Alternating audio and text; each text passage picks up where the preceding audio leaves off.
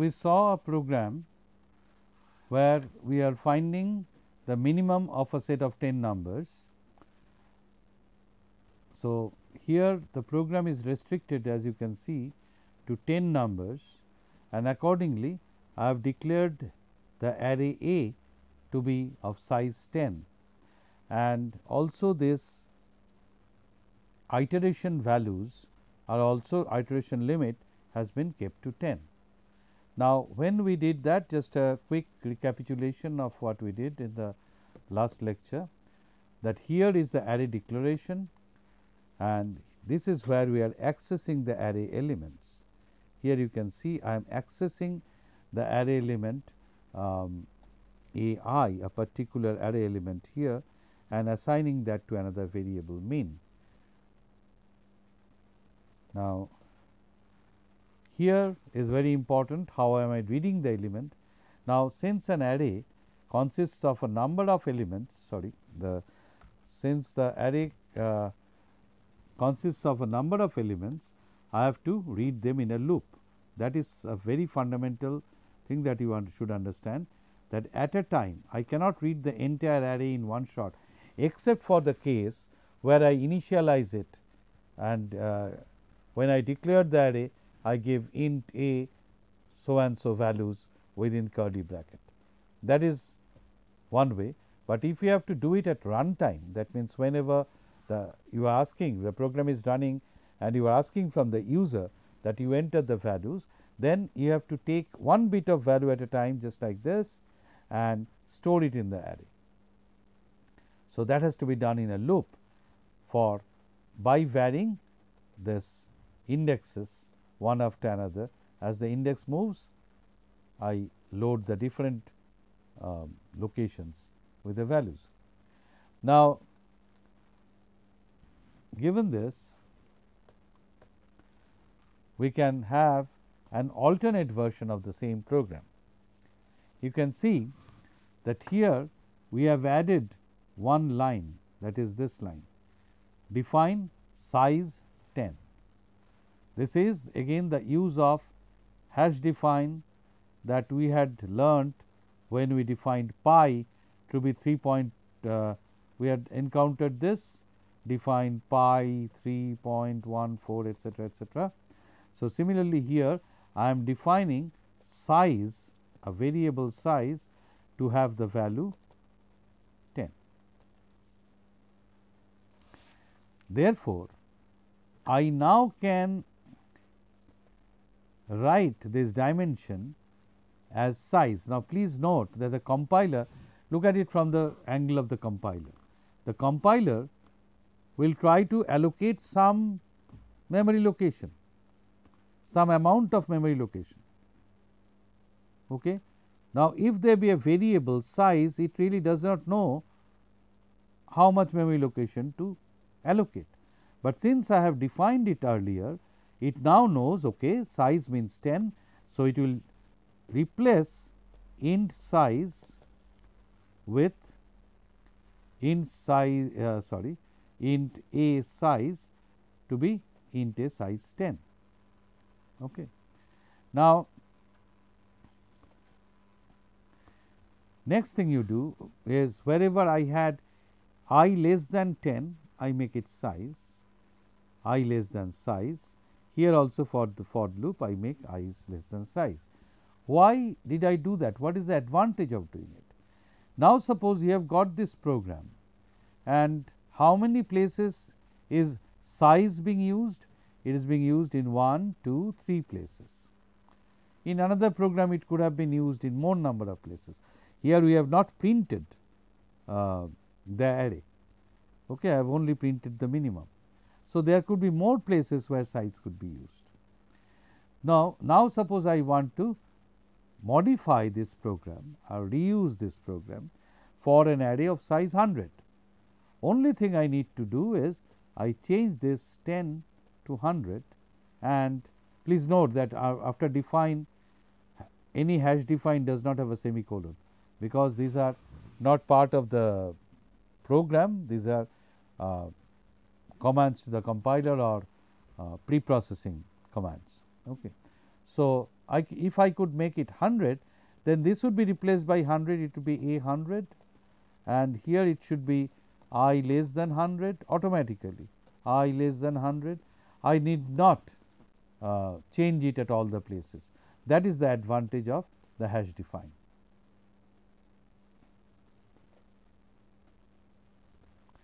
So,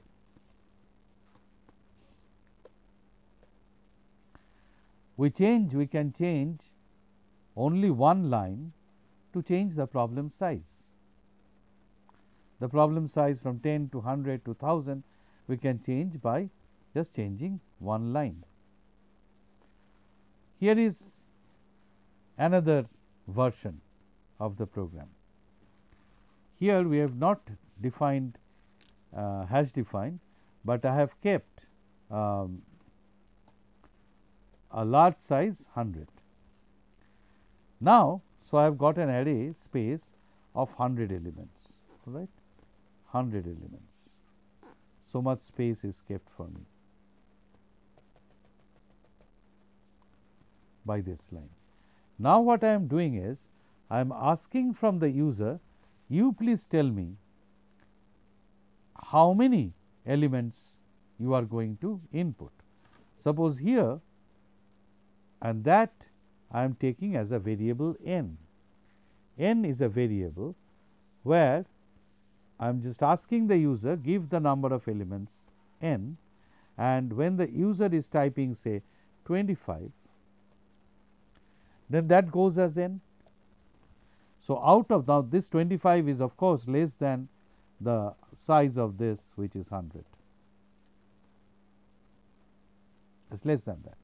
So, now I will just work not for 100 elements, but for 25 elements.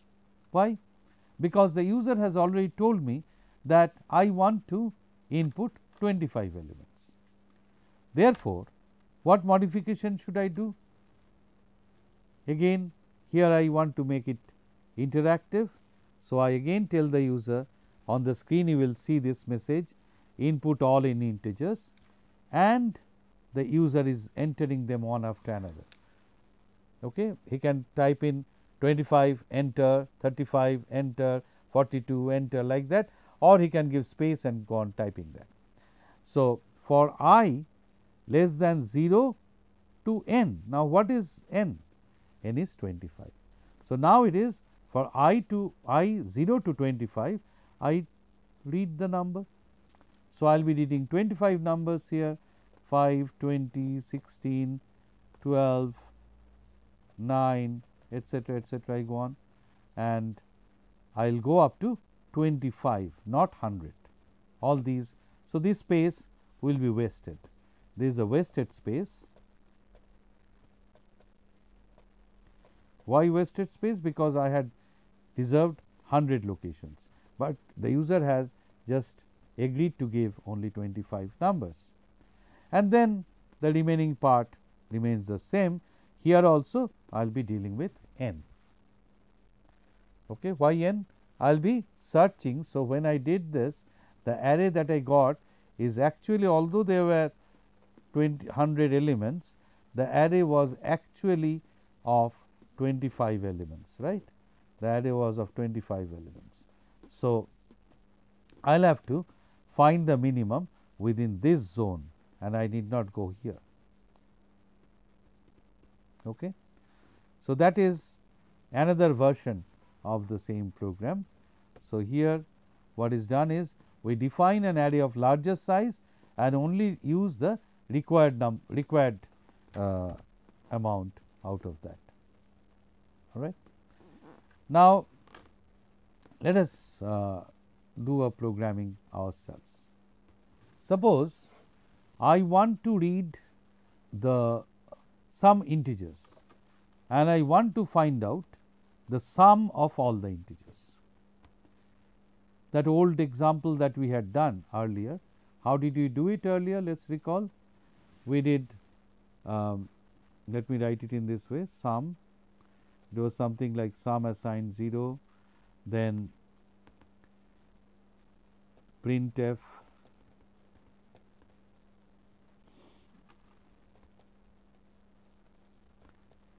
enter the number,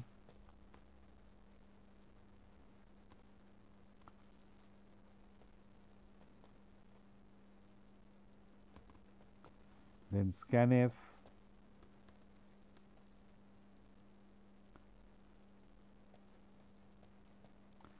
%d and num sum equals sum plus num, and then this has to be done in a loop. Okay. So, how can I make a loop out of this? So, I also read another variable, the number of numbers. So, some n was read here. So, I had done some scanf, or say let us say of 10 numbers. So, I need not scanf. So, this thing I have to loop, right, this part I have to loop. How long? So, what should I put here at the beginning for doing the loop? For I, since I know beforehand that there are 10 numbers, I assign 0, I less than 10, I plus plus, then I put a parenthesis here and a parenthesis here. So, the for statement comes here. Okay. Confusing? Should I write it again, or is it clear? So, I can write for I assign 0, I less than 10, I plus plus, printf, please enter the number \n, then here I had done sum assign 0, scanf,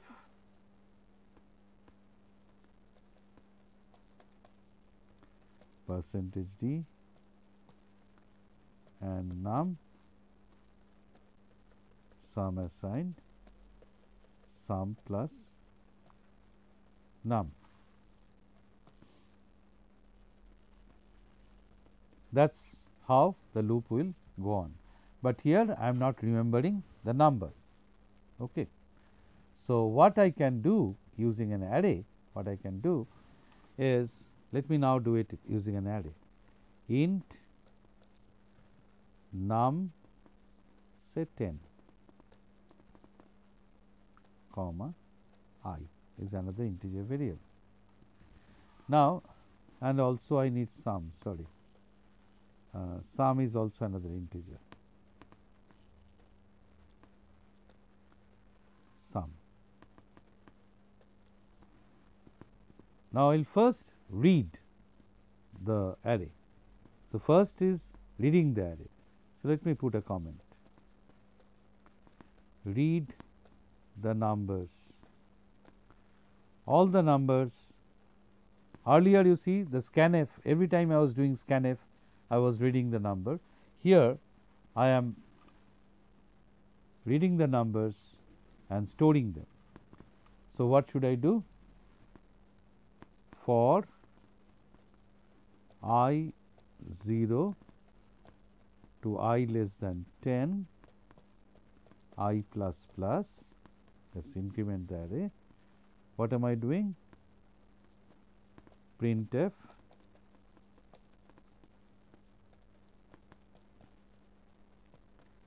enter number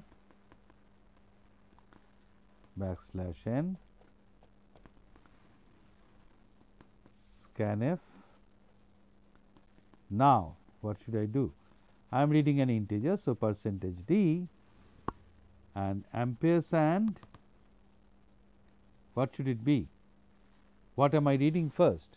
Here is an array whose name is num. So, what is the first thing that I will be reading? First thing that I will be reading is num 0, this element. So, scanf %d and num I. Why I? Because I is the index and I can see that initially I is 0. So, whatever is being scanned will be stored here, then I will go back in this loop, then the next one will be stored, then the next one will be stored. In this way the entire array will be stored. After that I am trying to find the sum. So, now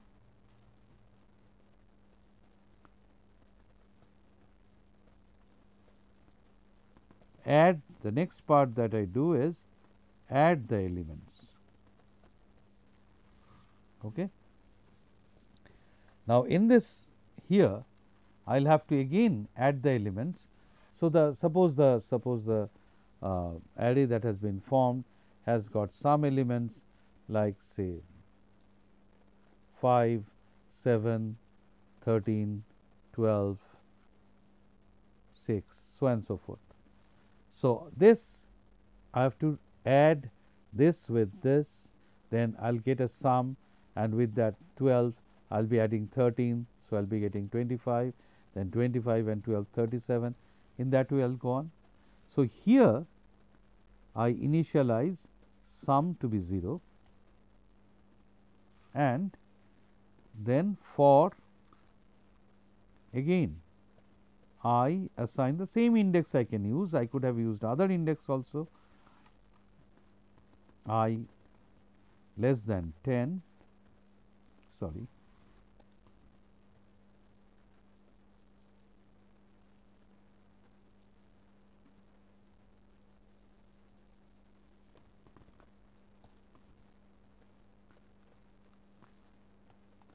I plus plus.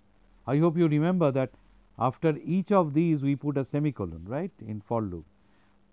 Sum assigned sum plus num I. So, what will happen? Sum was 0, okay. Sum is 0. First, in the first iteration of the loop, what will happen? I take my value of I is 0. So, num I will be taken, and what is num I? The first element of the num array. So, that is 5, sum plus 5. So, sum will be 5 now. Next I go back here, I becomes 1. So, I come to the second element and I add that with sum. So, sum becomes 12.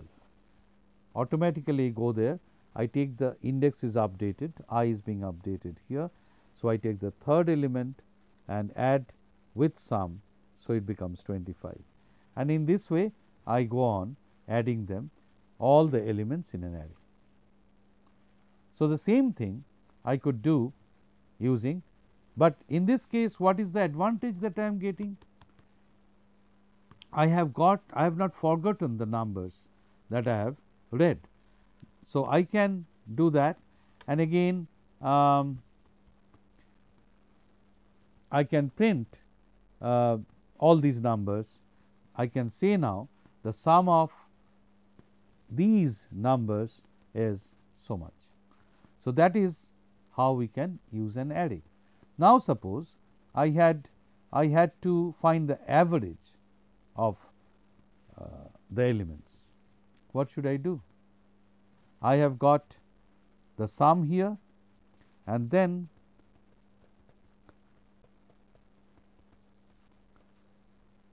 find average. What should I do here? Here of course, I will need another variable average, and so I can say and average is sum divided by 10. There is a mistake that is there. What is the mistake? Can you find out? here, okay, I found sum, that is okay, and then I am finding the average. And while I am finding the average, I am dividing sum, whatever sum I got here, by the number of elements, which is 10.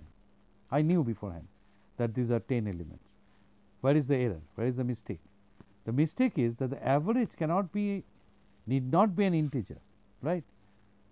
Suppose my sum was 25 and I divide by 10, so it will be 2.5. Therefore, this average should not be kept here. I should have declared it as a float average and not with the int, right. So, you must be very careful about it. So, this is how, what we have shown here is how we can read an array and how we can use an array.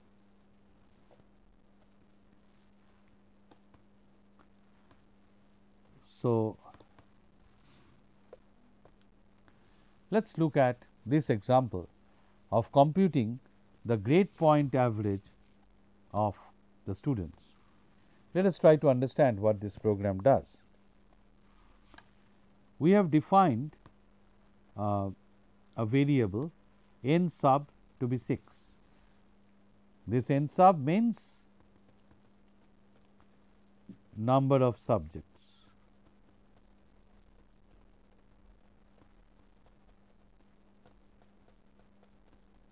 All right. Now, there are 6 subjects. So, 0, 1, subject 0, subject 1, subject 2, subject 3, subject 4, subject 5. Now, for each of them we are taking a grade point, which is nothing but a mark, say an integer 3 or 5 or 6, whatever, for every how many? 6. Here you see I have used define. So, this line essentially means grade point 6 for 6 subjects and credit for each subject. So, suppose I have got the subject and the grade point,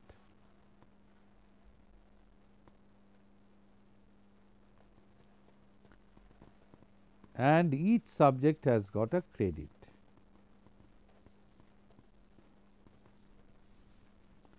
And I have got 6 subjects. So, subject 0 has got a grade point, he has got a grade point of 3, maybe he has got a B grade or whatever, and the credit, that means the importance of that subject, is 5. Subject 1, he has got a grade point of 5, he did really well here, and the credit of that was also 5. There was another subject 2, in which his grade point was 4, and the credit of that subject was 4. That is the importance weightage. The subject 3, he got 5 and the credit was 3, like that. Okay. And since we have got 6 subjects, let us do that. Subject 4, his grade, he got 3 and the importance was 4, and this one he got 5 out of 5 and the credit was again 4. Now, the credit point is, the grade point is computed here as, for each of them we will multiply the grade point with the credit. So, it will be 3 times 5, that means 15, plus 5 times 5, that is 25, plus 4 times 4, that is 16, then 15, then 12, then 20, and all these are added up. So, 40, 56, 66, 71 and 12, 71 and 12 is 83 and 20. So, he got 103 points. And how many credits were there? 5, 5, 10, 10 and 7, 17 and 8, 25. So, his grade point average GPA will be, when I divide this by 25, his thing will be 4 point something, 4.1 etc.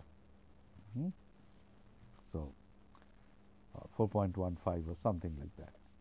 So, this is what I want to compute. Therefore, what I need is to find out that I have to find the sigma of the sum of the credit for a course I times the grade point of that course I. I will do it for all the courses, and then the whole thing should be divided by the total number of credits. Okay. Total number of credits. Now, let us see how we can do this program. Here we can find that the grade point for 6 and credit for 6, and there is I. The grade point sum. So, I have to do this sum is 0, credit sum is 0, and I have to find out a GPA. So, what I am asking from the user here? Input grade points and credits for the 6 subjects. So, where are those being stored? Those are being stored in 2 different arrays. Here is the grade point array, this thing, and there is another credit array. 6 subjects,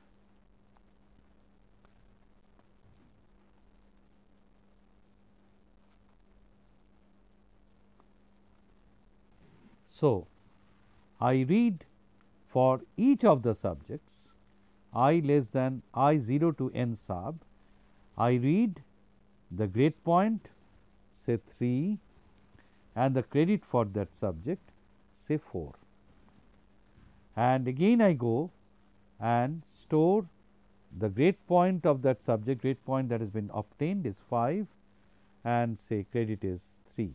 In that way I go on filling up, reading 2 arrays. So, here I am reading 2 arrays.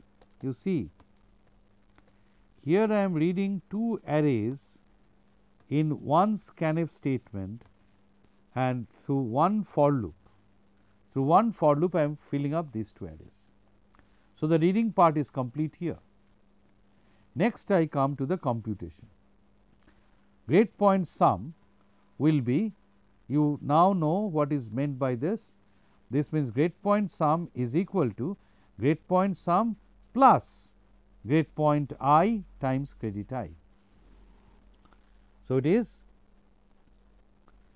GP sum is whatever is the GP sum. Initially GP sum was made 0, GP sum plus grade point I times the credit of I, and that has to be done in a loop, just as we had added the elements of an array. So, and credit sum also I am also finding out the credit sum was 0. So, whatever the credits are I am also adding them. So, by adding this array I am getting the total number of credits here, and here I am getting the grade point sum. Now, the grade point average is grade point sum by credit sum, and then I print out the GPA. So, please try to understand this part. What I am trying to do is sigma grade point I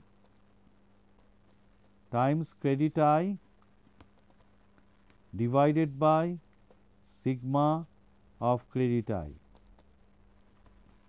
So, the sigma of credit I is being computed here. This is computing sigma of credit I. Why? Because this is being done in a loop, and here I am doing this part, sigma of grade point of I times credit I, and adding that with grade point sum. So, this is a very useful program which illustrates a number of things, and in the assignments you will be given more number of programs to do, which will give you a very good practice.